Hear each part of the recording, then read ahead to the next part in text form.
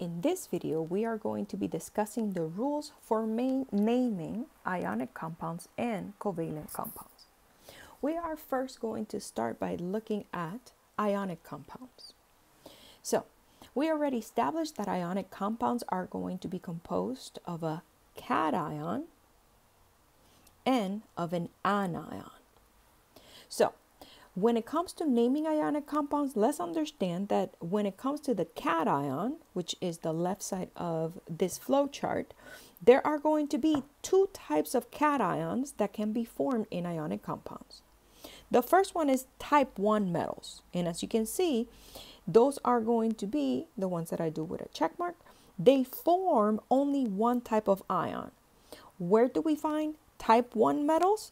In group 1A, 2A, 3A, and in 3A, remember that only applies to aluminum, gallium, and indium.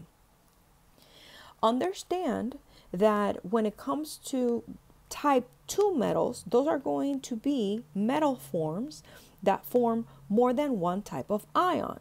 Now, when it comes to those, we find these in the transition metals.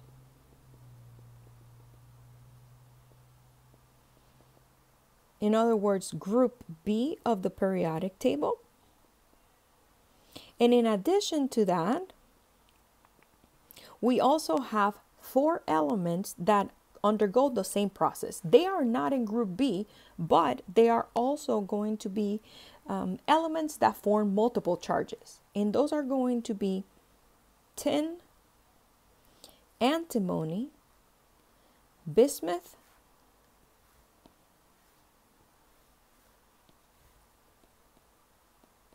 and lead. Okay, they actually live in the P block, but these 4 elements are also going to form multiple charges. When it comes to naming, as you can see, the rules are established on the right side of the slide, which we are first going to identify the cation or the anion, and understand that in chemical formulas,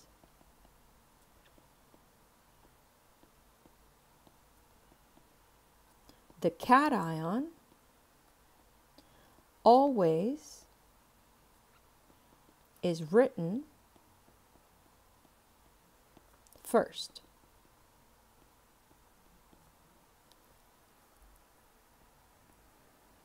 Then we're going to write the name of the cation by the element name, and that's going to be for your type 1 metals. Now, for type 2, let's focus on this bottom part of the slide, because what happens for type 2 metals is that you're going to use, in addition to the name, so I'm just going to move this here, you're going to do name of element, then in parentheses, you're going to use a Roman numeral. And what that Roman numeral is going to represent is the charge of the cation, as you can see here.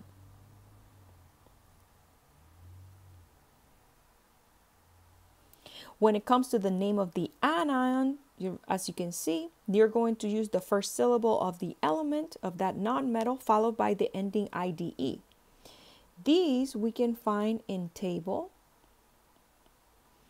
6.1 of the textbook. And then you write the name by doing the cation first with the corresponding rules depending on the type of cation you have, and then the name for the anion second. So, as I mentioned a few moments ago, remember, there are some metals that have variable charge. As I already established on table 6.5, they only give you a sample of some of the metals that have multiple charge. Now, let's go over an exception to the rule. And we have many of them in chemistry. This exception establishes that even though these 3 elements, zinc, cadmium, and silver, even though they live in group B of the periodic table, they do not form multiple charges. These only form one charge always.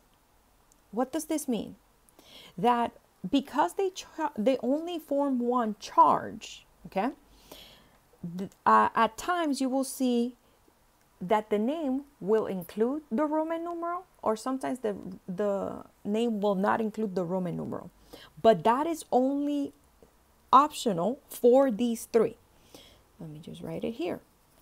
Only these three transition metals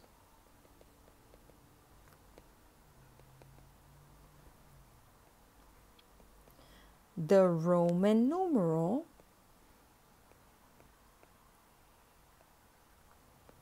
is optional. And it is because they only have one charge, okay? Only those three. Now, when it comes to the anions, remember that anions, in addition of the nonmetals, we can also have polyatomic ions. When it comes to the polyatomic ions, as you can see, this is going to be a group of atoms that have an overall charge. The majority of the polyatomic ions that you guys are going to be studying in this course have negative charges. It's either going to be -1, -2, or -3. There's only one that it is positive. It is known as ammonium. Please do not confuse it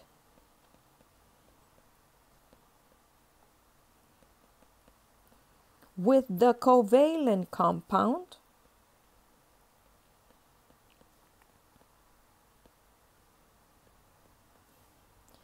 ammonia, which ammonia is NH3. Now, ammonium is made from ammonia, but please do not confuse the chemical formulas for both of them, okay? And as you can see here, polyatomic ions are actually present in many substances that we have used or at least seen in everyday life. So for example, plaster cast is made out of CaSO4, okay, which means that we have calcium and sulfate in it. For example, plant fertilizer is made out of ammonium and nitrate ion, okay, and this is their chemical formula. So now let's proceed to which are the polyatomic ions that you should be concerned with. So in the reference list, this is what is present. So I expect that the one that is in the gray box is what you guys are going to be responsible for knowing in the exam, okay? So know these. If you're doing some textbook problems, as you can see, there's some here that are not included in the gray box. So these, you can utilize them for homework or practice problems from the textbook.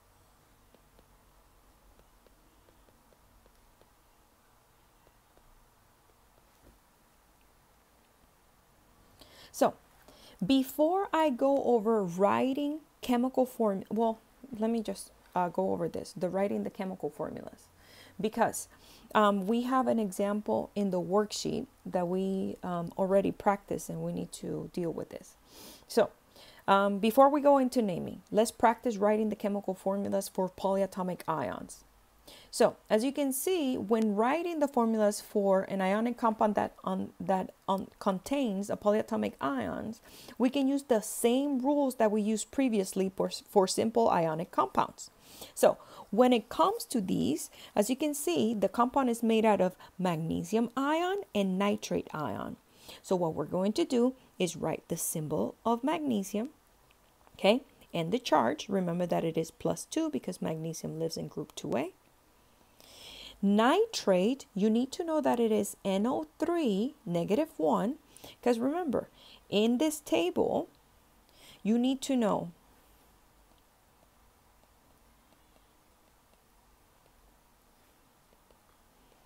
the chemical formula, the charge, and the name. Okay, so it is your responsibility to know that nitrate is NO3 -1. Okay, so for example, this is nitrate, and this is the chemical formula. So going back to what we were doing, you will write nitrate. Now, similar to what we have done before, you're going to take the number, not the sign, and you're going to make it the subscript of the neighboring atom. So I'm just going to zoom in to look at it more closely. So as you can see here, the value of 1 is going to become the subscript of magnesium. But again, because 1 is omitted, then we're going to delete it. And then, as you can see, the value of 2 is going to be corresponding to the subscript of NO3. So I'm going to write the note that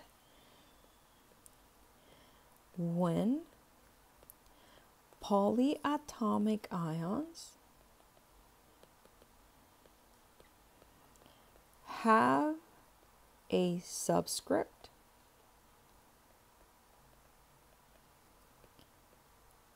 higher than 1,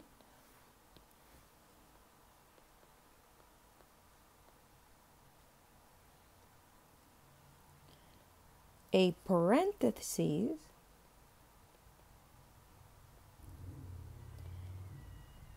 needs to be written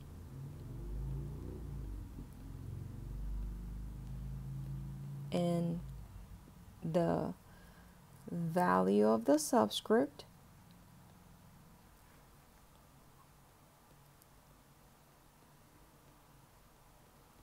is placed outside. So you can see here that because the subscript of nitrate is going to be 2, we wrap it in a parenthesis and the number 2 goes outside. Okay, so at this time, to practice these, we are going to go to this problem. Okay, now as you can see here, sorry, not that problem, this problem. So here, what we have is writing the chemical formulas for compounds that contain polyatomic ions, which are E through H.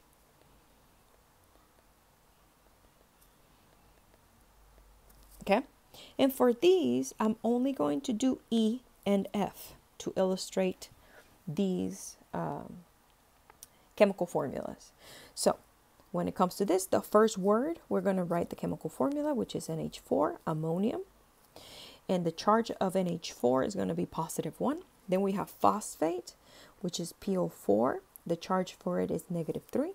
So when we write the chemical formula for this, is going to be NH4, parentheses, 3, and then PO4. And then for those of you that are like, wait, how did she did that? Or how did she do that? So the number 3 and the value of 1 are exchanged between the two atoms. So the 3 becomes the subscript of the ammonium. The 1 becomes the subscript of the phosphate. That's how I get NH4 in parentheses 3 PO4. Let's do letter F.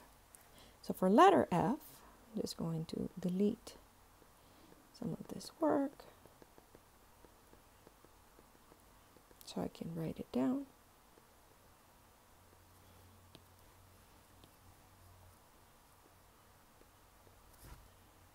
Okay, so as you can see, we have iron, which is Fe. The Roman numeral 2 tells me that it is a 2+. Sulfite tells me that this is SO3, 2-. Okay, so at first, when I write the chemical formula, again, I take the value of 2 and 2, and I write it as the subscript, okay, of each other. So you will say Fe2, SO3, 2, okay? But because the 2's are divisible, then you're going to divide this side by 2. You're going to divide this side by 2. So the final answer for this one is going to be FeSO3. Another way to visualize it, similar to what I've mentioned before to you guys, by observing that this is positive 2 and this is negative 2 and that they will cancel each other. That's why overall we don't see a subscript here. That's another way to see it. Okay. So when it comes to this, let's now go over naming ionic compounds, okay? So by now, you guys should take into consideration that we have discussed 6 different flavors for ionic compounds, okay? And they are the following.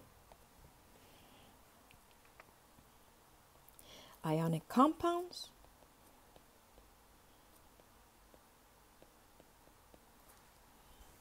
come as a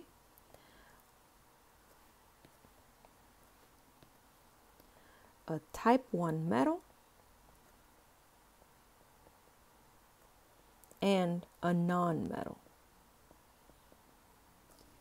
They can also come as type 2 metals and non-metals. We can have polyatomic ions. The only cation that we have is ammonium, and that can be combined with a non-metal. Okay? Now, we can also have type 1 metals combined with polyatomic anions,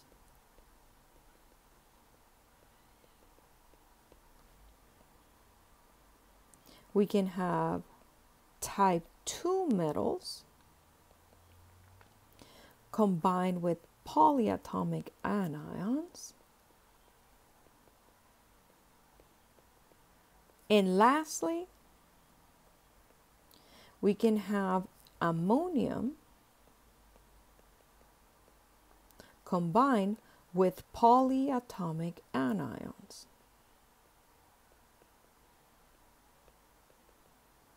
Let me just put anion as singular because you can only have one as a pair, okay? Similar here, you only have one non-metal. So, how do we know how to name these? Well, if it's a type 1 metal, you're going to write name of element. For the non-metals, that's going to come from table 6.1, okay? Type 2 metals is going to be the name of the element, and then you're going to have a Roman numeral for the charge. Ammonium, we just write the word of the polyatomic, which is ammonium. So this is name of polyatomic.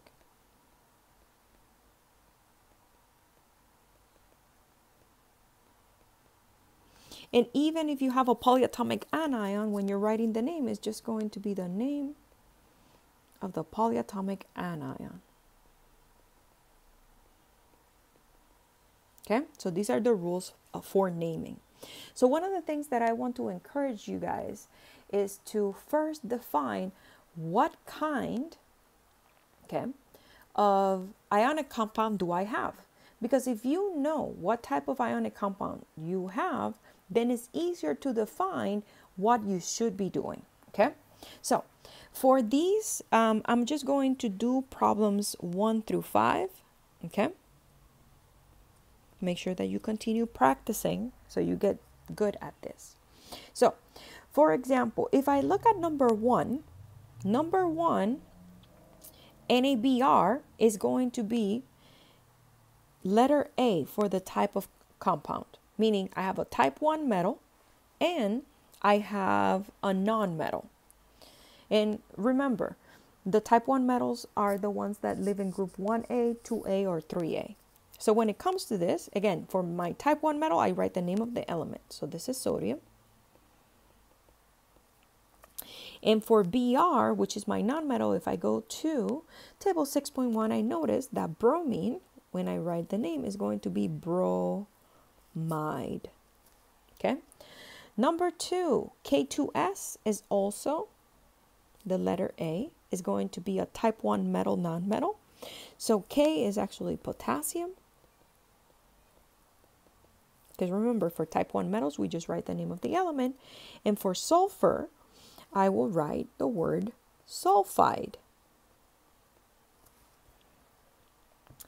For number 3, I have magnesium, or Mg3N2. Okay, that is also like the letter A, which is name of element, which is magnesium. And then for nitrogen, in table 6.1, it says that nonmetal is called nitride. For number 4, I actually going to do up to 6. For number 4, as you can see, we have Ni, and we have specifically Cl3. So this is going to be a type 2 metal, non-metal. So this is going to be like letter B. Okay. Now, only for those, you need to break them into ions. So I'm going to do that in the top. Only if you have a type B, then you need to take your chemical formula and break it into ions. So this number 3 is going to go back to the nickel. This number 1 that is written here, but it is implied in the chemical formula, is going to return to its place in the chlorine. So when I break this into ions, I see that I have Ni3 plus, Cl negative 1.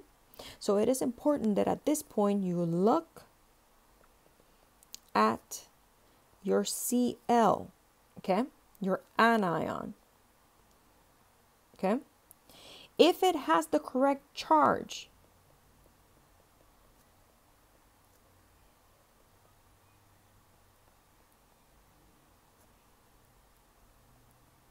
then you can go ahead and name compound. Okay. If it doesn't, then we have to do a little bit of more work. For that, I'm going to explain number 9. So when it comes to that one, Cl lives in 7A. So because it lives in 7A, then it makes sense, okay, that specifically chlorine has a negative 1 charge, so we're going to name it based on the charge that nickel has. So that means that for that one, the name is going to be nickel 3 chloride.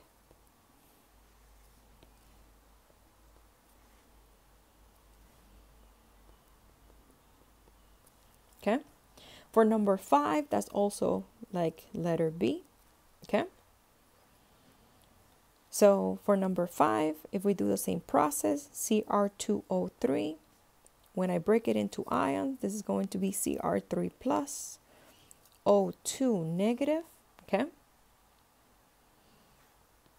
So this number went back to the chromium, this went back to the oxygen. These are my ions. Looking at that non-metal, oxygen is always -2, so I can name it.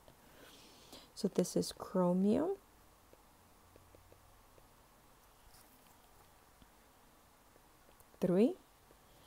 Oxide.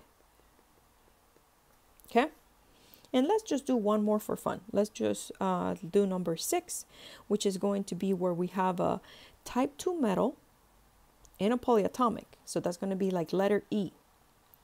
So when it comes to that, anytime you have B, and as you can see, also for E, we have to break them into ions. This comes from the idea that we have, so whenever you have a type 2 metal as your cation, you have to break it into ions. So for number 6, we have Ni2 plus, NO3, -1, okay? So since NO3 is always -1, we can go ahead and name it. This is nickel 2 nitrate. Okay, I want to go over one more example, which is number 9. So I'm going to erase this work that I did down here to explain number 9. The reason why I want to go over number 9 is because number 9 is going to be like letter E. That's going to be that flavor. When we have letter E, we need to break it into ions. So if I have PbC2O4 as a chemical formula, when I break it into ions, I will first determine that Pb has a +1, C2O4 has a -1. Now, C2O4, which is oxalate, is never -2. It's never -1, sorry. It is -2, okay? So, when it comes to this, you have to tell yourself, wait, -1 is not the correct answer. The correct answer for the charge of this is going to be -2. That means that the charge on Pb cannot be +1, okay? Since we know that we have one oxalate and we have one lead, okay, the charge on that lead must be +2 to balance the charge. And all we're doing is multiplying the charge times the subscript. So this is +2 plus -2, that equals 0. So these are the correct charges for our ions, okay? So that means that for number 9, the correct name is going to be lead 2 oxalate. Make sure that you practice naming ionic compounds. The last type of compound that we need to learn how to name is going to be molecular compounds. And remember that molecular compounds are going to be sharing electrons. They are going to be formed by 2 or more nonmetals that are going to be sharing electrons because of a covalent bond, okay? So to illustrate different types of covalent compounds, as you can see on the right side of the slide, we have different examples for covalent compounds. So make sure that you know the chemical formulas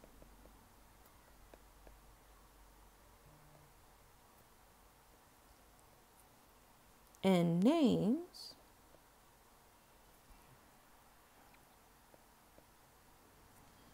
for common names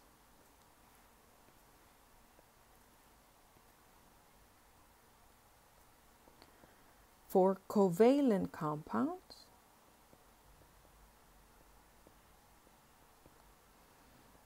at the table 3 at the reference list. Let me just write it.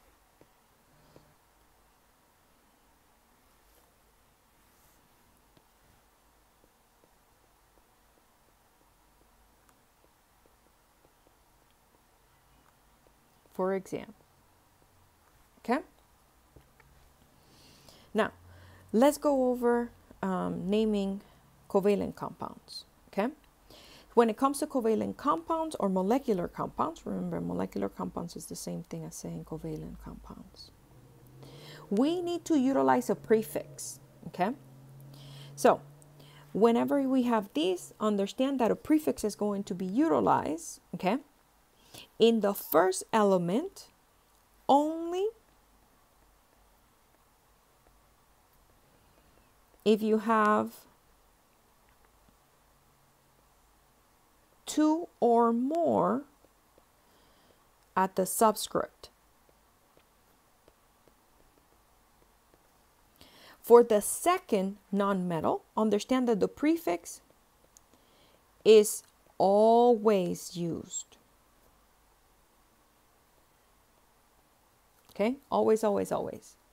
Then, that second nonmetal, even though it doesn't form an anion, we're going to use the name that is given for it in table 6.1. And again, for the first nonmetal, I forgot to mention it, you just use the name of the first, of the element, the first nonmetal. Now, where do you get your prefixes? As you can see, they are summarized in table 6.12, okay? They are mono if you have one atom, di for 2, tri for 3, tetra for 4, and then penta all the way to deca are just the Greek prefixes, okay? Now, understand that there's going to be something special when you have specifically oxide. So this rule applies to using oxide as your second nonmetal name. So whenever we have oxygen as our second nonmetal, then we have to worry about this. What does this rule state? If you have a vowel that ends in O or A, so when we look at our prefixes, you can see mono, tetra, penta, hexa, hepta, octa, nona, deca, okay? When those that I highlighted in blue combine with oxide, understand that we are going to erase that last letter, which can be O or A, as you can see in the highlighted atoms, and we're going to make one word. So, to give you an example, let's say that you have CO as a compound, okay? For carbon, as you can see, there's no subscript, so we have only one. So you're going to write the name carbon, okay? For oxygen, we also have one, so you're going to select the prefix mono, and then oxygen, based on table 6.1, is going to be oxide. Now, because the prefix ends in O, and we have oxide in the next word, then we have to erase that O in the prefix, and then combine it with the oxide as one word. So this is carbon monoxide. So let's actually practice some names for molecular compounds. I'm just going to do the first three. So as you can see, the first one, SO, this is sulfur monoxide. For the second one, this is carbon dioxide. And for number 3, this is sulfur hexa fluoride. Be careful when you're spelling fluoride. Remember, fluoride is F-L-U-O-R-I-D-E. Don't switch the O and the U just because when we say fluoride, it sounds like the O becomes before the U, but that's not the case. It's U and then the O. Now, understand that when it comes to real life, you are going to be experiencing all of these compounds all at once, all combined, and you have to remember all the rules that were discussed in this video. Okay, so my recommendation is, if you have to solve a problem like this, okay, in any type of practice or homework, the first thing that you do is identify if your compound is ionic or covalent. Why do I recommend that? Because if you know it's ionic, then you apply the rules for ionic. If you know it's covalent, then you apply the rules for covalent. Okay? So, for example, I'm just going to do the first 5. I'm going to identify which ones are ionics and which ones are covalent. I'm just going to highlight them. So my ionic compounds, I'm going to highlight in blue. So this is ionic, this is ionic, this is ionic, this is ionic. Okay? When it comes to the covalent, remember covalents, 2 or more nonmetals. So number 5 is covalent. Okay? So then I apply the rules. The first one, okay, going back to the different types of ionic compounds that I have.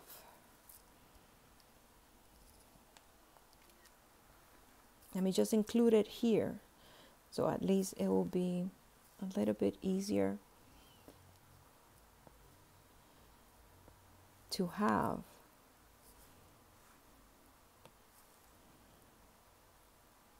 So you are reminded of the different types of ionic compounds.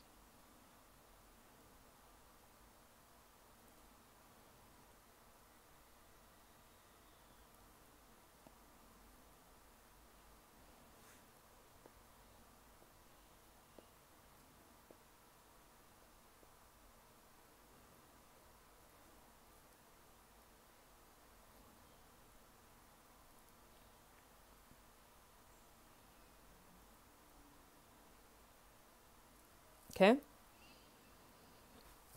So if we look at 1 through 4, then we have to tell ourselves, what kind of ionic compound do I have? The first one is going to be like letter D. Okay? Type 1 metal polyatomic. If we have a type 1 metal, we're going to write the name of that element, which is sodium. And then CrO4 is chromate.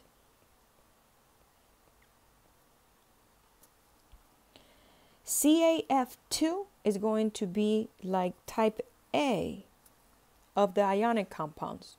Type 1 metal, non-metal. So we write the name of the element, which is calcium. And then we write, based on table 6.1, the name of the ion that fluoride makes, which is, that fluorine makes, which is called fluoride.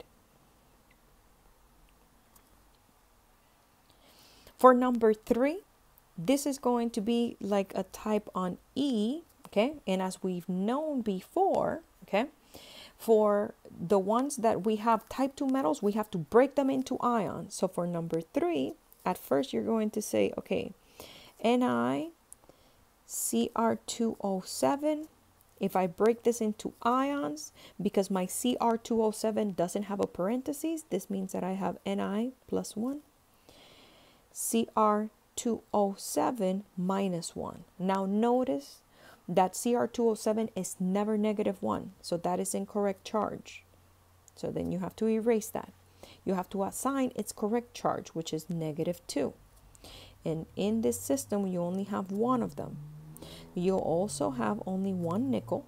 So that means that we need to find what is the real charge for nickel. Okay? So in order to balance the charges here, nickel needs to be positive 2. So after doing this, then you can see that the name of this compound is going to be nickel 2 dichromate. Okay? For number 4, this is going to be like letter B in the ionic compounds. Okay? It's a type 2 metal, non-metal. So we're going to break them into ions. So number 4 breaks as SN4 plus and Cl negative 1. Okay? Then we know that because chlorine lives in 7A, it is always negative 1, so we can go ahead and name it. So this is going to be tin 4 chloride. Okay? And lastly, for number 5, because it's a covalent compound, we have to think of prefixes. So we have 2 of P, so that means diphosphorus. And then we have 5 of the oxygens. We have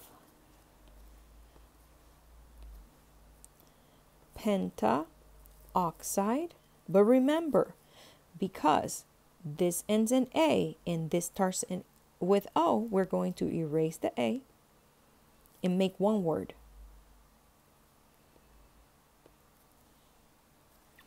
So this is pentoxide. Make sure that you practice how to name ionic compounds and molecular compounds.